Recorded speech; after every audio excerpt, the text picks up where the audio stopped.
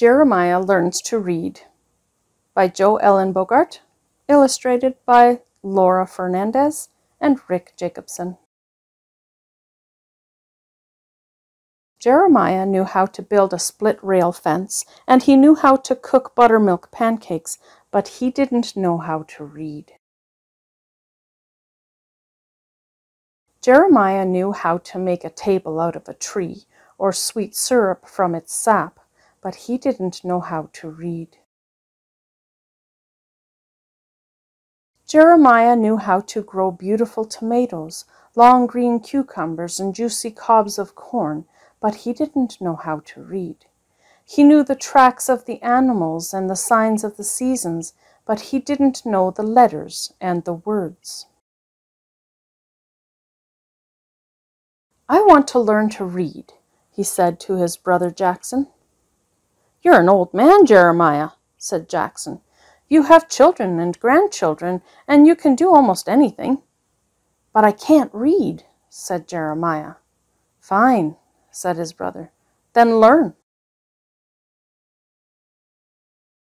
"I want to learn to read," Jeremiah said to his wife Juliana.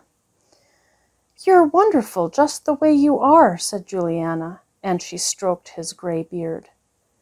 "But I can be even better," he said. "Fine," said his wife. "Learn. Then you can read to me." She smiled at him over her knitting. "I want to learn to read," Jeremiah said to his old sheepdog. The old sheepdog just looked at him, then lay down on the rag rug by Jeremiah's feet. Jeremiah thought, "How can I learn to read? My brother can't teach me. My wife can't teach me. This old dog can't teach me. How will I learn?" Jeremiah thought, and then he smiled. The next morning, Jeremiah got up at sunrise and did his chores. Then he washed his face and his hands, brushed his hair and his beard, and put on his favorite shirt. He made biscuits and gravy and sliced tomatoes for breakfast and packed a sandwich for his lunch. Then he kissed Juliana goodbye and walked out the door. He joined a group of children walking down the tree-shaded lane.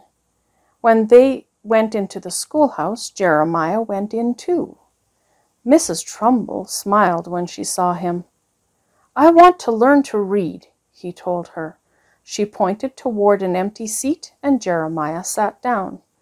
"Class," said Mrs. Trumbull, "we have a new student today." Jeremiah started by learning the letters and the sounds they made. Some of the children helped him. At recess, he sat under a tree and told stories. He showed Sarah and David how to chirp like a chickadee and honk like a goose. Soon Jeremiah was learning words. He studied his lessons carefully. He practiced his writing every day. Jeremiah loved it when the teacher and the older children read to the class. Sometimes he drew pictures while he listened. Jeremiah was learning, but he was teaching too. He showed the Miller twins how to whittle with a pocket knife. He taught Mrs. Trumbull how to make applesauce and how to whistle through her teeth. After a while, Jeremiah was putting words together and writing his own stories. He wrote about saving a baby squirrel. He wrote about swimming in the river. He wrote about the day he met his wife. Juliana watched Jeremiah practicing his writing on the table after supper. "When are you going to read to me?" she asked. "When the time is right," he answered.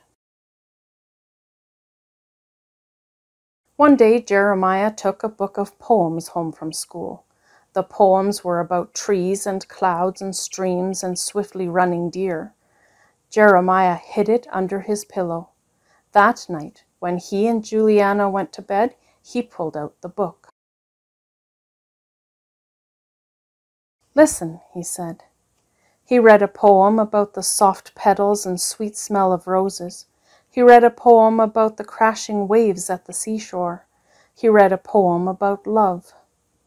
Juliana looked into her husband's gray eyes.